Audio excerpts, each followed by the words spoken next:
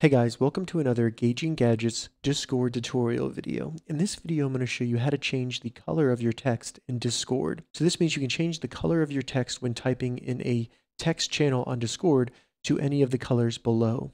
Now, before we get started, I think it's important for you to understand why the text is changing in Discord. Basically, you are going to use a little bit of code when you type text into Discord that will trick Discord into displaying your text in this color.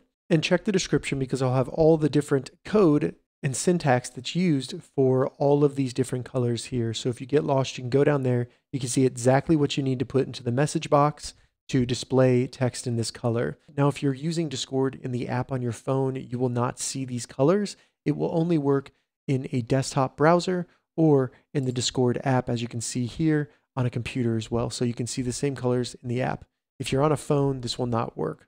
All right, so let's go ahead and get started. These are the colors available. I have found online other colors that are available, but they're not very reliable, and I was unable to get them to work in a way that I thought was worth presenting in this tutorial.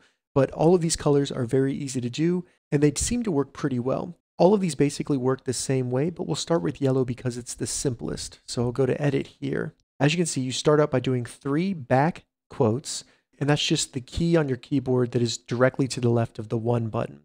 So you do 3 of those, then you type fix, then we hit the enter button on our keyboard. So while I have this pulled up, I will do it down here in the text box. So I'm going to do 3 back quotes, then I'll type fix, then I'm going to press the enter button on my keyboard. I'll type whatever text I want to be yellow. Then I'm going to hit the enter button again on my keyboard, and then I will hit 3 more back quotes. Now when I hit enter, you can see that the text is yellow. Now with orange and cyan, it'll be very similar to yellow. You just change the text that you put next to the first 3 back quotes. So for orange, it's going to be ARM, and then for cyan, it's going to be YAML. So these 2 colors are very self-explanatory. Now there are some other colors such as blue, red, or this white text with a black background that require an additional step. So let's do blue real quick. And while we're going over it, I'll type it down here in the message box. So with blue, we start it the same way, 3 back quotes.